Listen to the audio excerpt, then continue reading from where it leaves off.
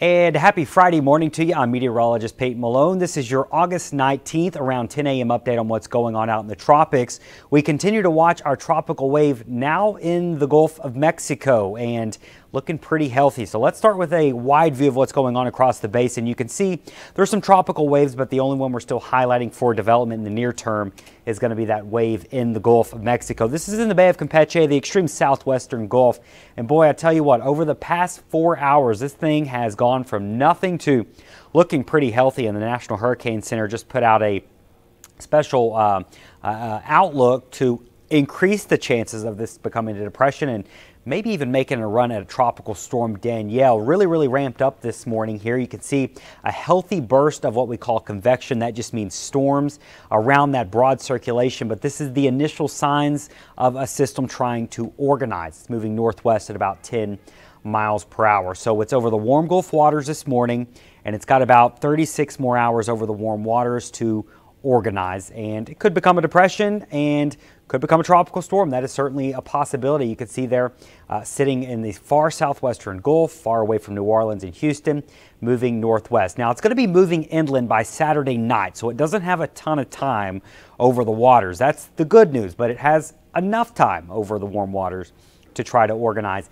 And this part of the Gulf of Mexico can sometimes throw some pretty sneaky systems that ramp up quickly. So we've seen it a few times down in here. It's going to be moving into the state of Tamaulipas as we go into the Saturday night time frame and perhaps up towards Brownsville. But anything north of, let's say, Corpus and up towards Houston, impacts look to be fairly minimal the way it looks right now. So as I mentioned, this has about 36 more hours. All today, most of tomorrow over the warm waters. The waters are in the mid to upper 80s in this part of the Gulf. Very warm. And wind shear, that's another big factor in trying to determine if something's going to organize. Wind shear is not that high. When you look at what's going on across the basin right here, it is in a fairly favorable environment. When you look at the upper air pattern, you've got an upper level low over here. That not really imparting much wind shear. Notice there's a void of wind shear over the system right now. And then on the western side, this is really just kind of outflow from the system. So it needs to vent, and it looks like it's going to be able to do that. So it is in a fairly favorable shear environment.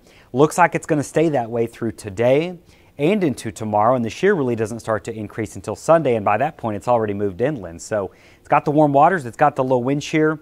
It is in a favorable environment. It looks like it's going to stay that way. So there's the moisture. It's traveling to the north.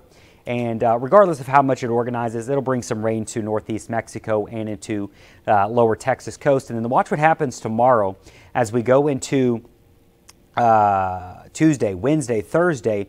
That's when a lot of that moisture gets pulled up into Texas and brings in beneficial rainfall. So regardless, Texas, you're going to get some moisture from this.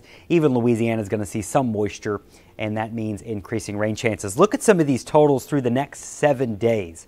Could see some totals top 5, 6, 7 inches in drought-stricken Texas. That is fantastic news for the state. Of course, it could come with some flooding, but they need the rainfall desperately as it's been so hot and dry there this summer. So overall, this does have a chance to become Danielle. That is our next name. It seems more likely it becomes a depression, but the way it's been working this morning with it looking so organized, could become our first or our fourth name system of the year. We're just waiting to see at this point. And by the way, the hurricane hunters, they are scheduled to fly out of Biloxi out at Keesler this morning. They leave Central Time just after 10:15, so they're about to take off when I'm recording this. They'll get out there midday and check it out to see, do we have a closed circulation?